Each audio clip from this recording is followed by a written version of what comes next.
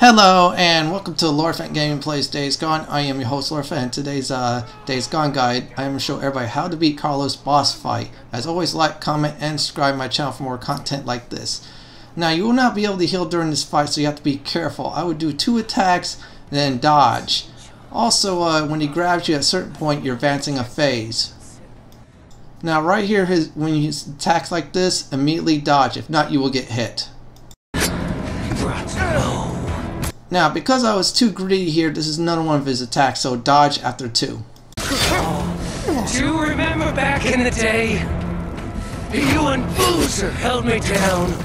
Jack burned the flesh from my back. Those memories kept me from being free. When he runs towards you and attacks you like that, immediately get out of the way and dodge ASAP.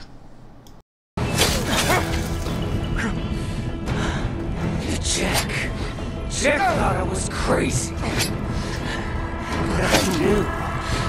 I knew what you were. Mongoose!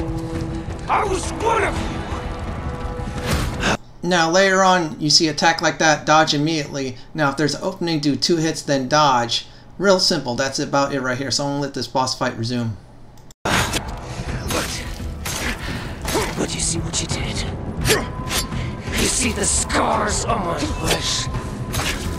The scars that kept me from being found.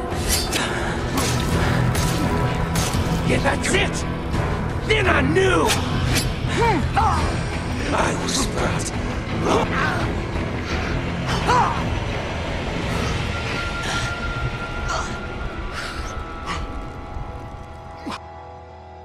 Upon seeing this scene right here, that means you have officially defeated Carlos and you can advance the story. Now here's my final tips.